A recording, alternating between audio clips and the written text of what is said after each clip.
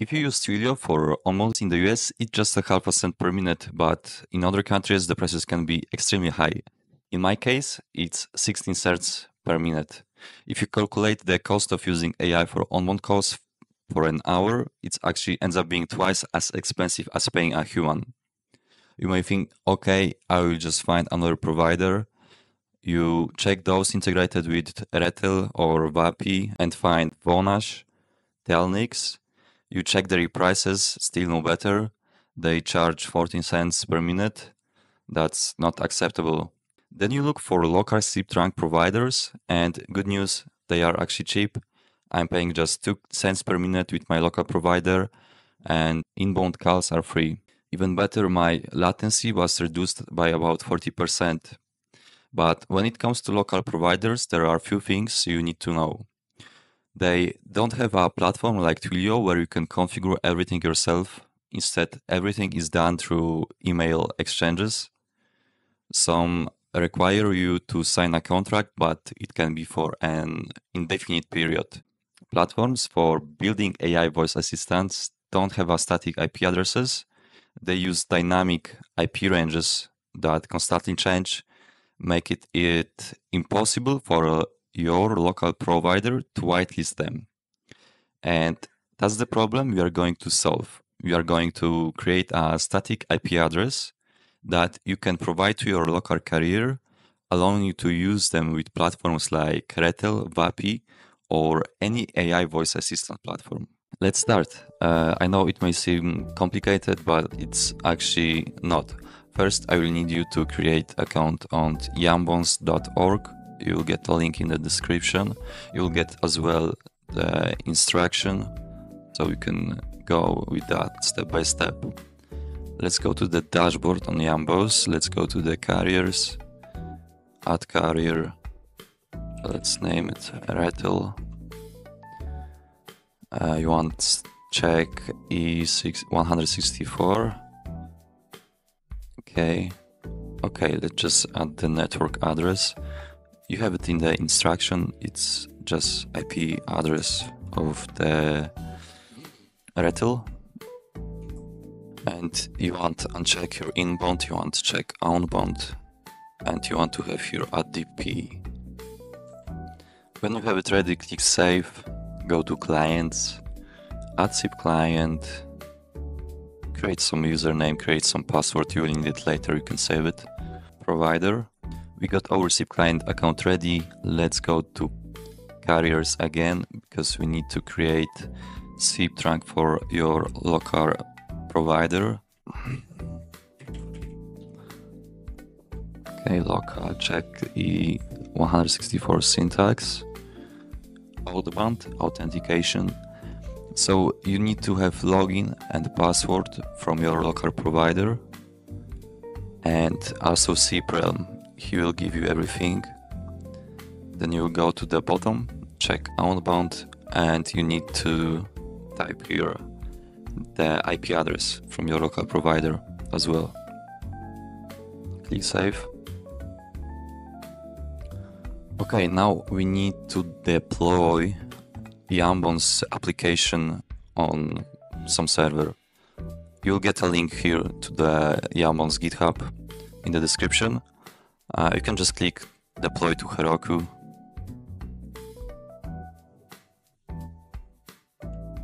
Okay, it's really simple. Type some app name. In my case, I choose it Europe because I'm in Europe. Okay.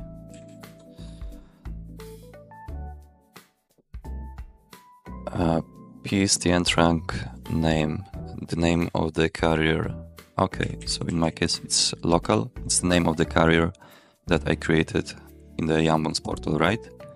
A client username. What was that? Test, okay. Test, Retell track name, Rethel. Deploy app.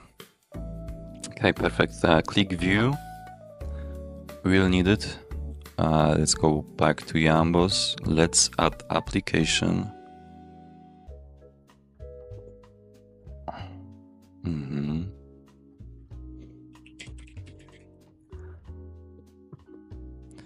Okay, calling webhook.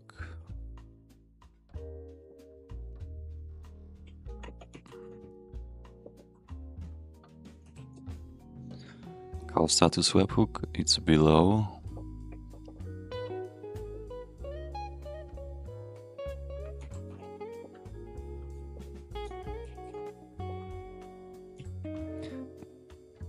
Save. App is ready. Let's add our phone number that you got from your local carrier without plus carrier that we created before application or app test. The application that we just created, right? Save. Okay, guys, Jambonz is ready. Now we just need to add the number to Rethel. Connect your number via SIP tracking. Yes, that's what we want. Okay, phone number. Termination URI. You will find it in Jambonz. You just need to go to your account. Here is it, SIP realm.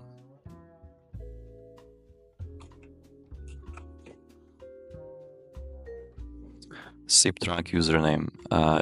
It's the name that you created in the Jambonz. Just go to the clients.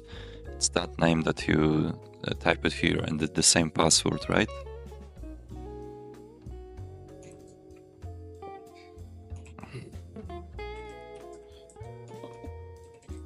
Okay, and nickname.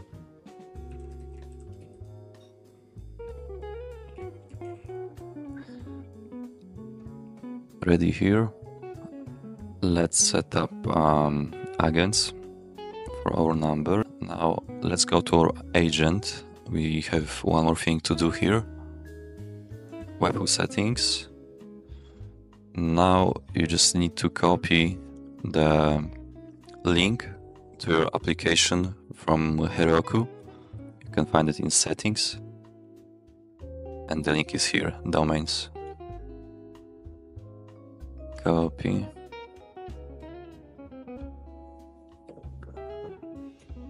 Okay.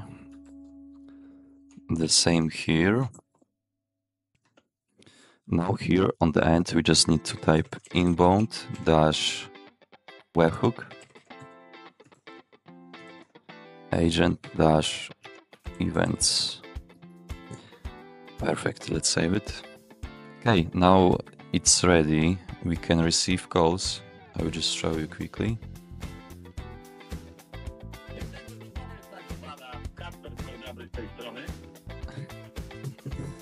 What you need to know is that the option here, make an outbound call, will actually not work. You need to create automation in make.com to send request. You can go through that real quick. Okay, let's add here the client number.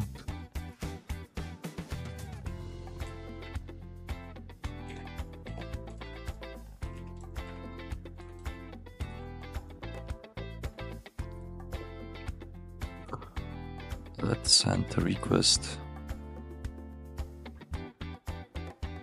Make a request, okay. And the request you can find here. Let's just copy the link.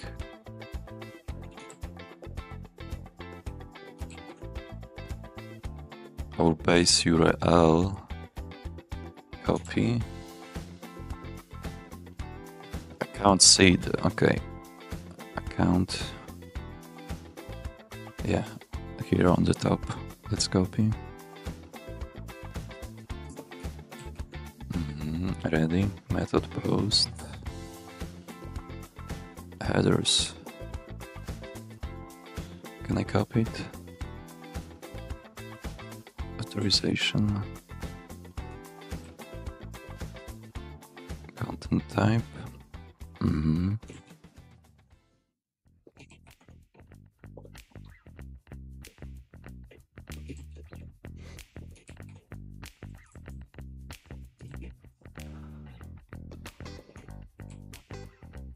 Okay, now we need API key to Jambonz. Let's go to account, bottom, add key, copy, close. Okay, it's ready. Just paste it here.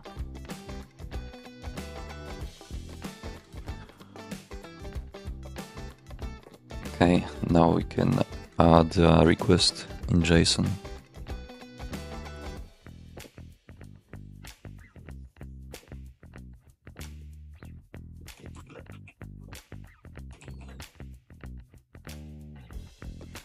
Application seed, okay. Application seed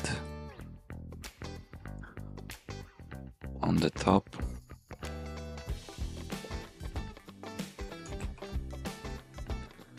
From our number.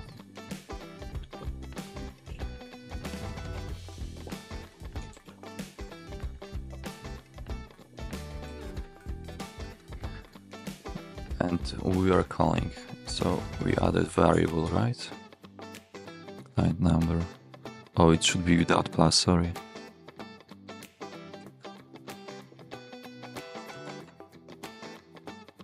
And trunk is just the name of the carrier we created before.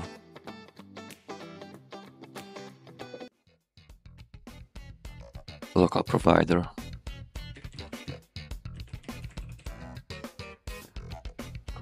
Okay, that's correct. Let's just remove the plus. Let's check it. It works. Yeah, that's it, guys. I will leave some contact to myself in the description. If you have any problems, you can just write to me. Thanks.